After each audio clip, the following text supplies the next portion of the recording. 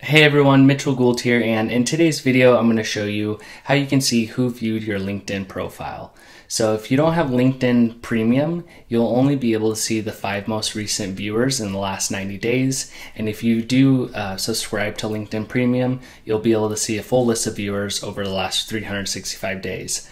So sometimes LinkedIn does have free trials that you can try Premium out, but if not, you'll only be able to see the 5 most recent in the last 90 days. So to navigate to see who viewed your profile, you're going to need to be logged into LinkedIn, and on the home page here on desktop, you can go to Profile Viewers and click that, or you can navigate to your profile. So you can click your name on desktop here, or the drop down and click View Profile. So we're going to go to our profile, and then once you're on your profile, then you'll go to the analytics section and you'll see the number of profile views, and you'll click that.